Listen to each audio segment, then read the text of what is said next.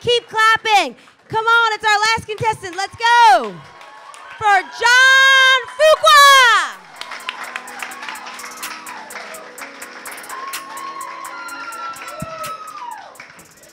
Thank you. Good evening. Hello.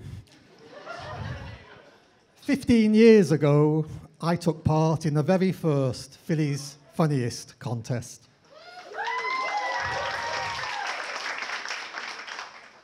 And came back year after year for 5 years. Never once got to the next round. I finally asked the barman, "Do you think it's because I'm English?"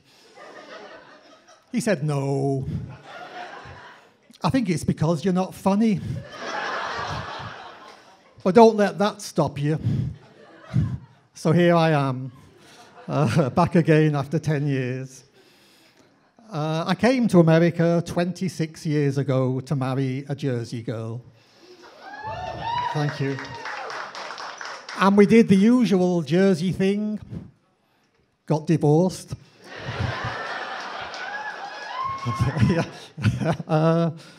It started to slide one day when my wife was driving me to New York and seemed tired and tense. When I asked what the matter was, she said, "If you must know, I'm going through the menopause." I said, "No, no, no.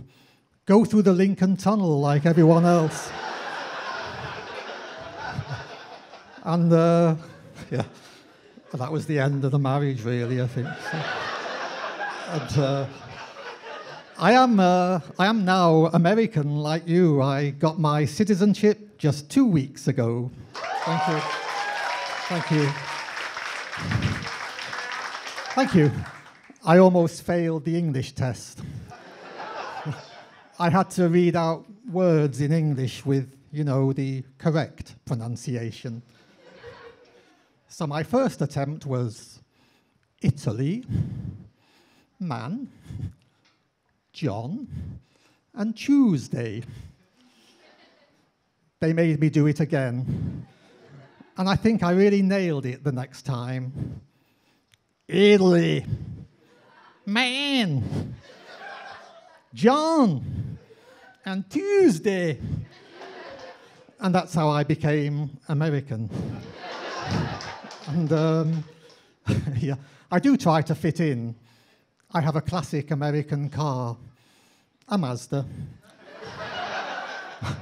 I bought it off a Jehovah's Witness.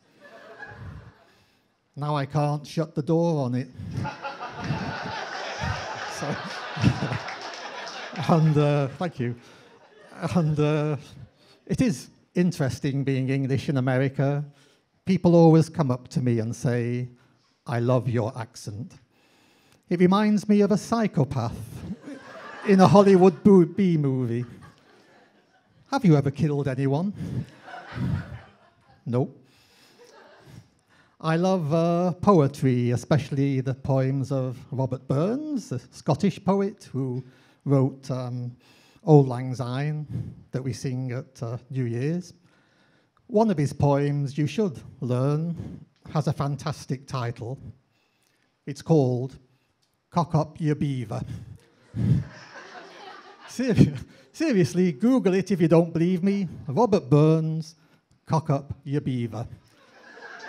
And it's very easy to learn. It goes, "Hey, Johnny, brave Johnny, cock up your beaver." And because a beaver was a Scottish hat, and you cock it up by tilting it backwards. And 300 years ago, Scottish soldiers always charged into battle with cocked up beavers.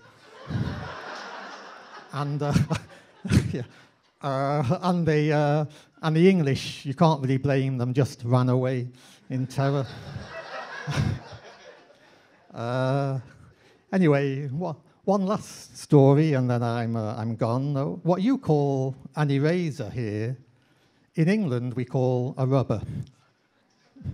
So I made a big mistake when I first taught college in Jersey. I asked the students if anyone had a rubber I could use.